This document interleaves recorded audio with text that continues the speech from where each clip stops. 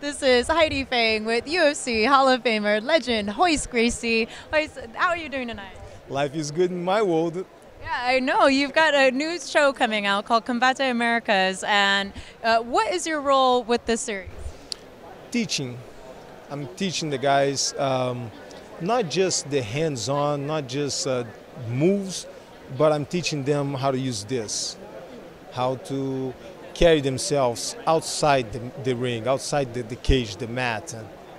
How important do you think it is to be as balanced mentally and physically when fighters are trying to come up and make their name for themselves? Oh, you have to. It's not fighting. Sometimes the media talk about fighting, sounds so brutal, but this guy's a martial artist.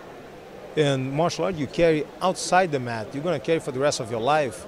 It's not a short career. It's for the rest of your life.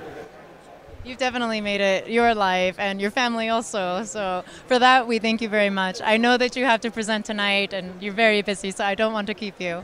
Thank you. Thank you. And just Female Fighter of the Year. oh, awesome. There's a lot of great ones in that category. Yep, there's a lot of good girls. Thank you very much for your time. Thank you.